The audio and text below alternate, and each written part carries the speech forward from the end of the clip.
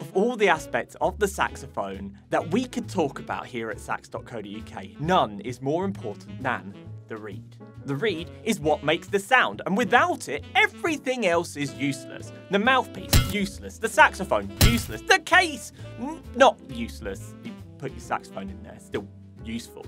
But the reed is something that we have to be considerate of and something that we should treat very seriously. But that does not mean we have to get lost in jargon and get confused and cry a little about it, because we at sax.co.uk, we know our reeds. So this is the Reed Explained.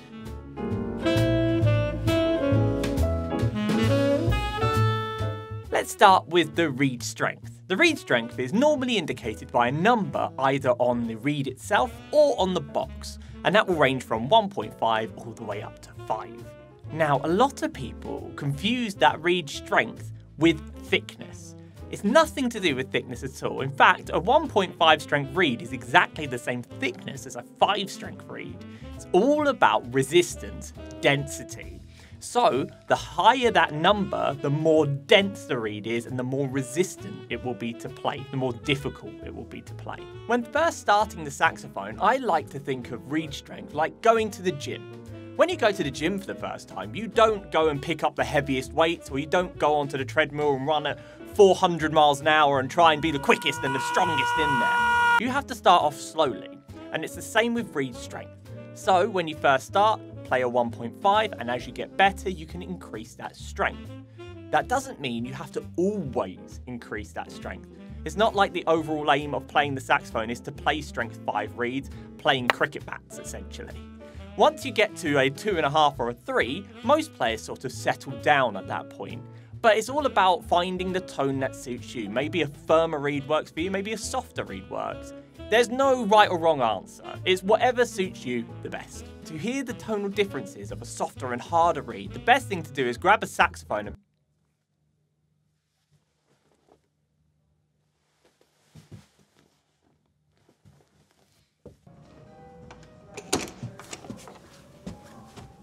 Where's the tone key? I think he's at the back.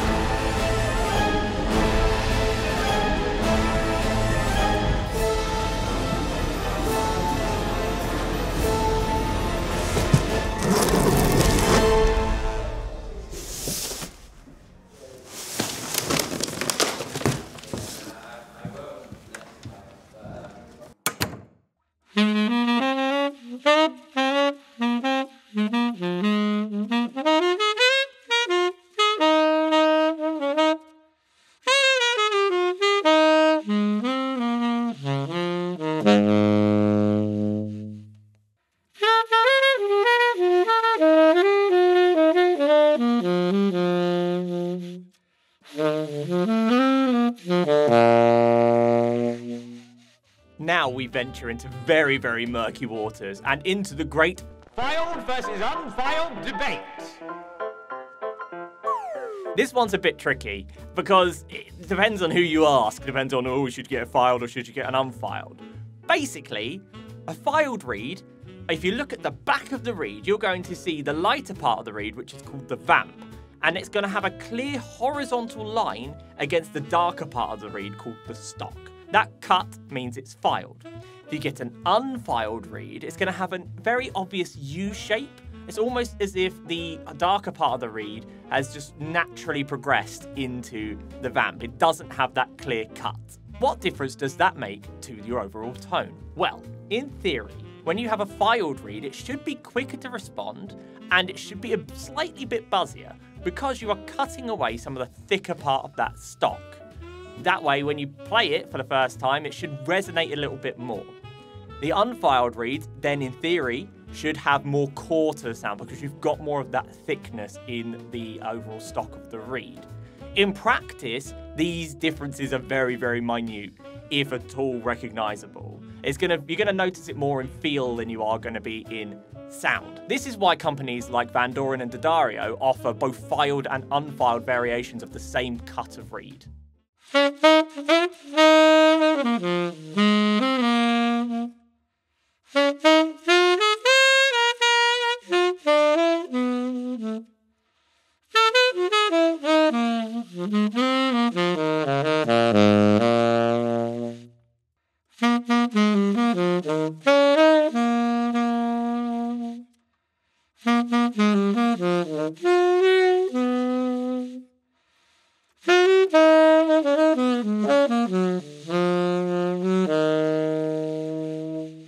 Now, unlike the great filed versus unfiled debate, the cut of the reed is going to have a drastic effect on how that reed performs. It's going to affect three different things. The tip, which is right at the top of the reed, the heart, which is right in the center of the vamp, which is that lighter colored part of the reed we were talking about earlier, and the spine, which is the grain that runs directly through the middle of the reed. The spine and the heart, they go hand in hand, and they will be cut either thickly or thinly. So when the heart is cut thickly, it gives you a rich center to the core, but a bit less spread in the harmonics of the overall sound. If the heart is cut thinly, you've got a bit less of that central core sound, but a lot more spread. This then rolls into the tip. So if the tip is cut thickly, it's going to give you sharper articulation, but it's going to be more difficult to bed in. It's going to be more difficult to get playing for the first time. A thinner cut tip is going to be less sharp on the articulation, but you will be able to blow it more quickly. It's going to be a bit more responsive straight away. So when it comes to which type of cut is right for you, there are some generic answers. So classical players typically go for thicker cut reeds with thicker tips. Things like the Van Doren V21s and the D'Addario Reserves. That is because they really care about the central core to the tone. Classical players have to be so articulate, so on the point. And they want a reed that's going to give them that really rich centered sound, and it's going to be very, very articulate for all those very complicated passages. Jazz players will go for something typically with a slightly thinner heart and a thinner tip. So stuff like the D'Addario Select Jazz or the Van Doren ZZs.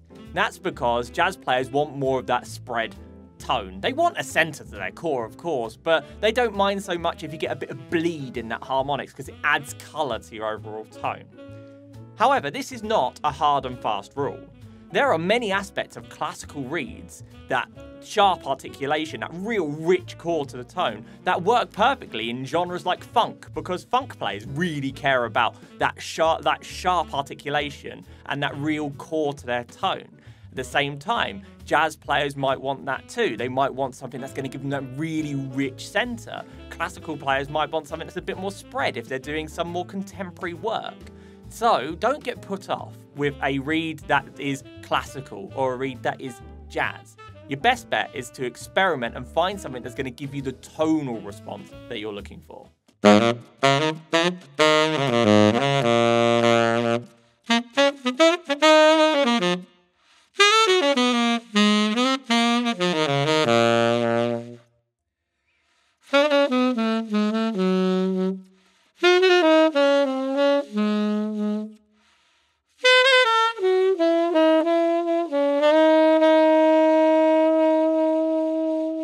A question we get here a lot at sax.co.uk is how long should my reed last?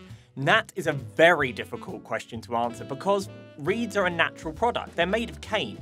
So, like any natural product, they are susceptible to the same fallings and same failings as, well, anything. There are things you can do to keep your reed alive for longer. Disassembling your mouthpiece every time you finish playing will certainly help, both on a hygiene level as well as to stop the reed warping, which is when it gets wavy lines on the top. Similar to that, getting a humidity-controlled case will certainly help with warping, as you're going to keep the moisture of that reed consistent. Now, some players like to soak their reeds and keep them always wet. They can do that in water. Some players even use vodka. I mean, we're all saxophone players, it's inevitable. But you've got to be careful of reed saturation, getting too much moisture in the reed. The thing is, no matter what you do, that reed will die. Simple as that.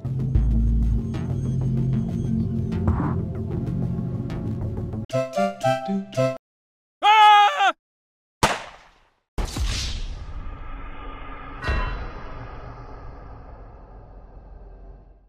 How long a reed should last? If you're lucky, you can get 3 weeks to a month out of a very nice reed if you take care of it. Some players will get longer than that. Some players will get less time than that.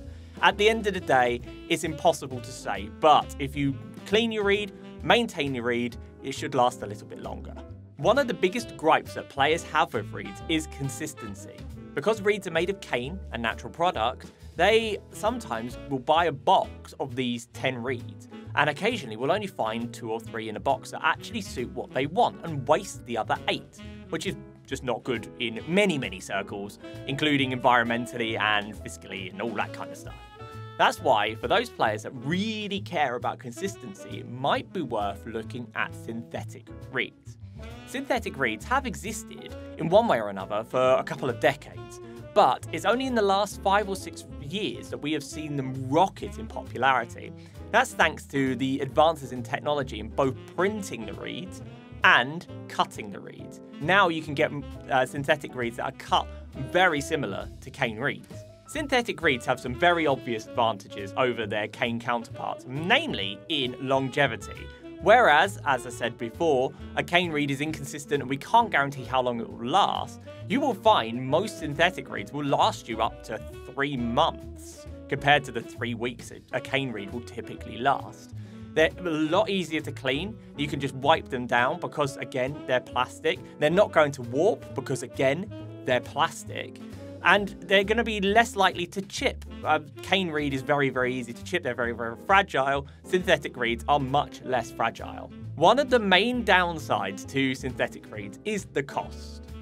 The price of one reed is typically the same as a whole box of cane reeds. So that is quite an expensive outlay, especially if you're not too sure what strength you need. Now, you can use some guides on our website that are going to give you a clear idea of what strengths equal what. We also do have testers here at sax.co.uk London. Again, synthetic reeds, very easy to clean. So, you can come in and try them if you're unsure. The one criticism a lot of players draw against synthetic reeds will be in tonal response. Some players think that it sounds a bit too buzzy, it sounds a bit too synthetic, compared to the sort of woody natural sound you do get from cane. As I said, the technology is developing and has developed really quickly. So now there are cuts of synthetic reed that you wouldn't be able to tell the difference in cutting to a cane reed. You're getting all of that sort of years and years of expertise, but in a much more precise piece of kit. That doesn't mean there's still not going to be any differences, but those differences are becoming smaller and smaller. So it's well worth trying a synthetic reed and see if it gives you the tonal response you're looking for.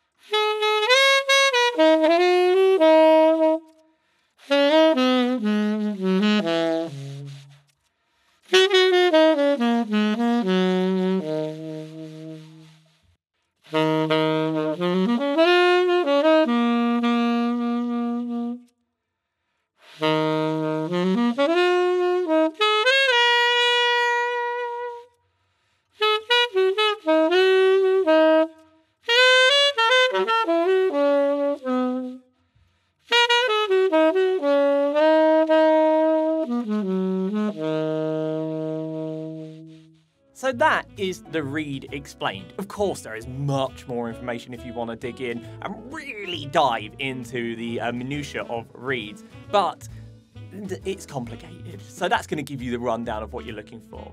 So, good news for you is that if you are watching this and inspired to try new reeds, with all the major brands, Pandora and D'Addario, we sell them as individual reeds. So you can buy one strength of each, or buy one of different cuts of each, or buy one cane reed, one synthetic reed, and you can try those out. And those are available on our website and in store. Of course, you are more than welcome to try synthetic reeds in store. Cane reeds you do have to buy because you can't clean them, they're cane, and it would be weird if we gave them out to other people.